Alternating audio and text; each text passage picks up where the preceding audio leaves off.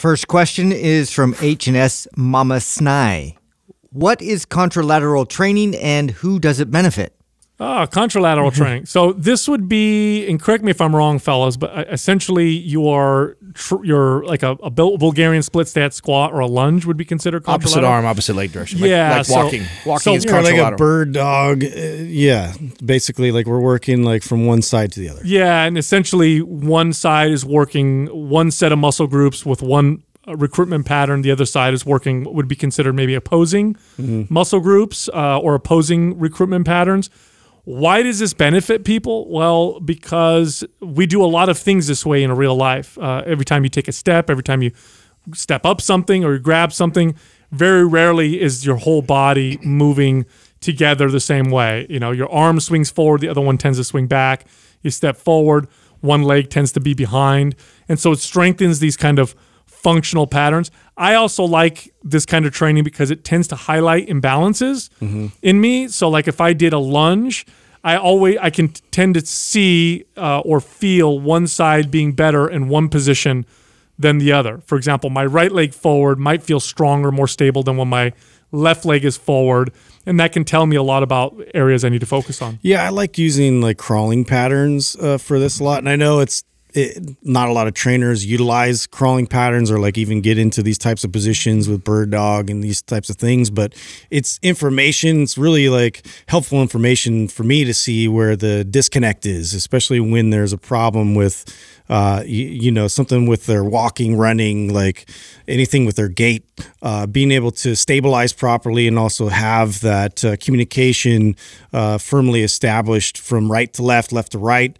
Is definitely beneficial when you get into functional movement. Well, I was going to say, contralateral training is extremely functional. It's we crawl, we walk, we throw, you swing something. I mean, all these, it requires you to be able to do that for one side to communicate to the other side. And it also has a anti-rotational and rotational component to it many times. So the functionality of training this way, I think, is extremely important for, potential injury prevention, for just being better at everything that we do. So bird dogs were like a staple movement. Like I didn't do crawling patterns as much as a trainer. I didn't get into like animal flow type stuff till later on, or even curious about that stuff. But I see the value of it now. So like when I see somebody who does train that or teach clients that, I think it's got tremendous value to show people how to do that.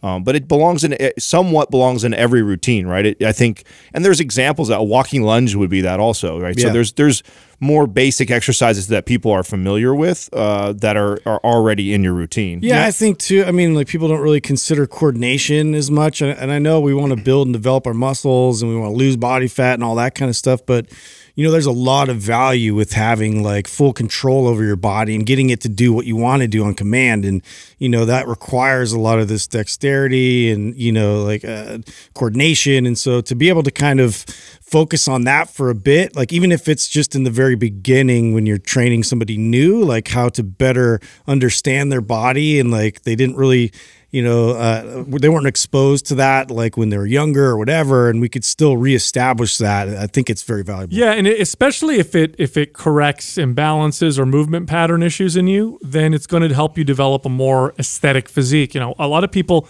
when we think of aesthetics, we tend to think about what bodybuilders will consider aesthetic or what magazine covers will consider aesthetic. But really the root of good aesthetics, at least real life good aesthetics, comes from balance, right? It comes from the fact that I'm moving with good balance.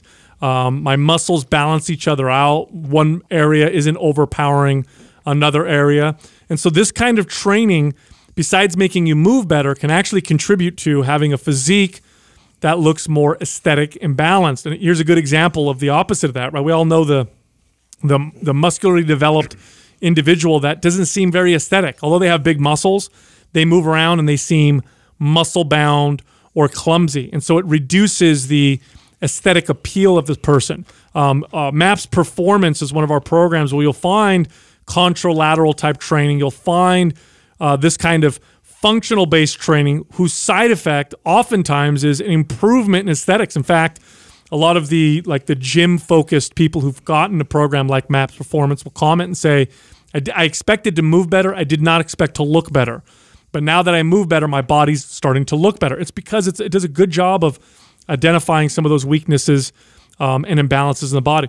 Speaking of an activity like bird dog isn't some great muscle building exercise, but could it contribute to exercises that are better at muscle building and make them more effective? Absolutely. That's the way you got to look at some of these exercises.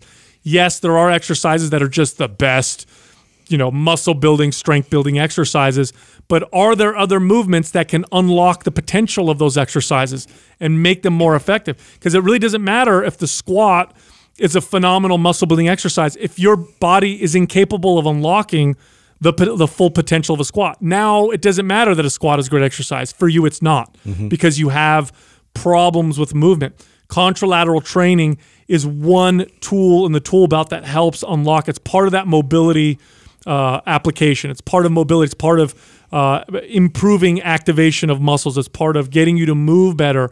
And when you move better, you can train better. And when you train better, you look a lot better.